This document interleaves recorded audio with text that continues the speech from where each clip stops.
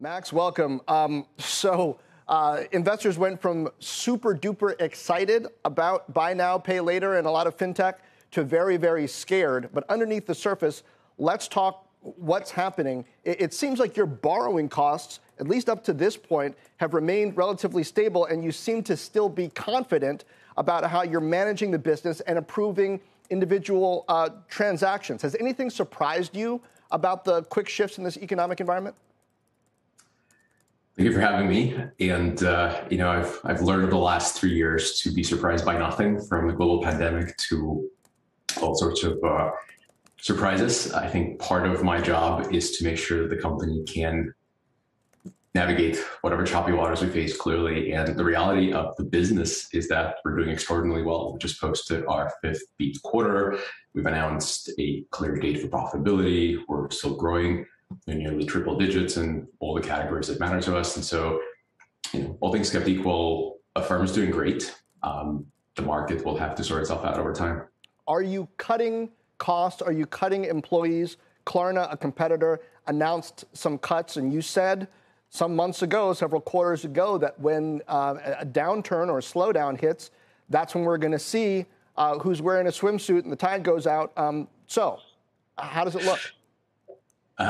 Exactly. Good memory. No, we're not cutting employees. We are very confident that our strategy of growing responsibly, underwriting every transaction, making sure that our unit economics are extraordinarily strong is the right path. The reason we were able to announce a profitability date is because we've always had plans to become profitable, just an important save the dates that we felt like declaring to the market. But no, we are quite certain that we do not need to start breaking glass or hit red buttons or anything of the sort. And, perhaps my competition does, but that's what downturns are all about.